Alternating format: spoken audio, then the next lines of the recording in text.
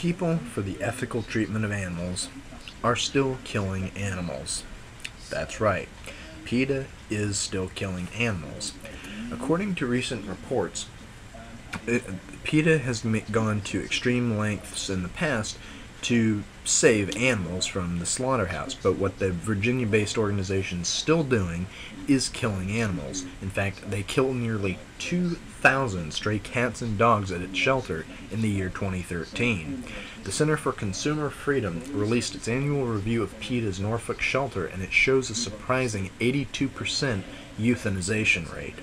Now, this is slightly down to the 95% rate that they had in previous years, in 2012, I believe it was, but still, they are euthanizing animals at 82%. That is completely and utterly inhumane. It is complete and utter murder. Yet they still go by claiming to be the people for the ethical treatment of animals. That is assuming that your ethics is that you basically think that by killing them gives them somehow is more humane than letting them live. But I don't really see your logic there. Despite outcries from fellow animal activists, PETA has declined to change any of its policies since 1998. In fact, they've gone so much as when Anonymous exposed them this past year, they threatened to sue them. And they've actually even made claims at me for saying that I was biased and that I was completely misinformed. Yet the evidence that have collected that I've actually had in a previous video seems to basically show that they are just complete monsters.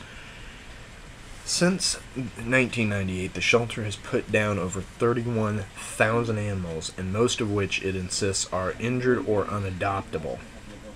Yet we've also actually seen claims that many of these animals are actually completely healthy and were actually just animals that were taken in as strays. So in a sense, they are not animals that should just be tossed into the garbage. They are animals that deserve a right to live and a right to a home. And when they say unadoptable, yeah, you just essentially mean people that that you don't have a chance that you've only given them about 3 days chance to basically live until you basically euthanize them. In fact, or even 30 days at most, but even after that, you don't seem to give them much of a chance. So, essentially, the numbers come from the Virginia Department of Agriculture and the Consumer Services, or VDACS, which requires such animal disclosures. In 2013, PETA killed 1,792 cats and dogs, an average of 5 per day. The 17,092 figure represents 82% of all animals PETA took into the shelter throughout the year. This also seems to exclude the animals like, birds and other exotic animals that have also been killed, of which that probably makes the percent rate just a little bit higher, because there was a lot of animals and rabbits and things like that were also murdered in 2012, and so they seem to be excluding that from this article. However, that's kind of irrelevant right at this point. According to William Coggin from the Center for Consumer Freedom, he said, "This delusional animal rights group is talking out on both sides of its mouth. On one side, preaching animal rights, while on the other, signing the death warrant of 82% of cats and dogs in its care. Labeling PETA as hypocritical would be the understatement of the year."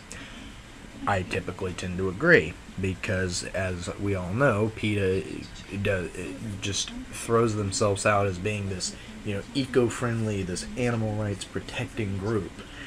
Yet what they really are just essentially a bunch of syncretic fascists. They're essentially people that preach this liberal agenda, yet they seem to basically have no problem with the death penalty, at least death penalty for animals. Yet for some reason they probably are very anti-death penalty for humans. So why would you be... But it still doesn't make any sense.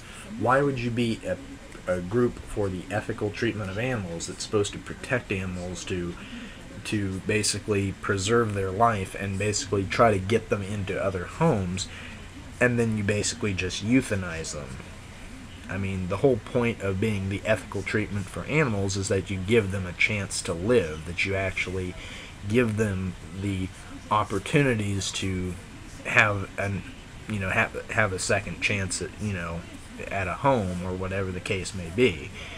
Yet you basically kill 82 to even 95% of the animals that come through your door. It's really that, yeah, calling them hypocrites would be just too light of a statement. They're basically terrorists is what they are. In 2005, 2 PETA employees were arrested in North Carolina after allegedly killing adoptable pets and tossing their bodies into supermarket trash dumpsters. We've also seen evidence before of the different toolkits that PETA seems to have to carry out these euthanizations. As well as that, we've also seen pictures in the past of these same animals being basically put into body bags and stuff like that, or even that were tossed into freezers after they either were killed or in some cases put in there alive. Trial evidence showed they killed animals they described as perfect and adorable. Defendants Adria Hinkle and Andrew Cook were tried and cleared of animal cruelty charges in 2007, according to the Associated Press. PETA obviously and adamantly disagrees and even released its own numbers in a statement this week, of which are probably biased themselves, yet they seem to accuse others of being biased, and most likely their numbers are probably a fucking lie. But just for the sake of humoring them, let's go with it. PETA's shelter took in and euthanized 1,805 elderly, feral, sick, dying, aggressive, and otherwise unadoptable animals, more than 400 of whom were brought to PETA by loving but destitute guardians desperate to alleviate their beloved animals' suffering, and many others who had been turned away by local so-called no-kill facilities that reject unadoptable animals in order to keep their euthanization statistics appealing. PETA President Ingrid Newkirk previously indicated to the Virginian Pilot that the animal rights group could stop killing any time they want, which basically is kind of like the sound of a drug addict or an alcoholic who basically says, oh yeah, it's like I don't have a problem, I can quit any time I want. Well, then if that's the case, then why don't you?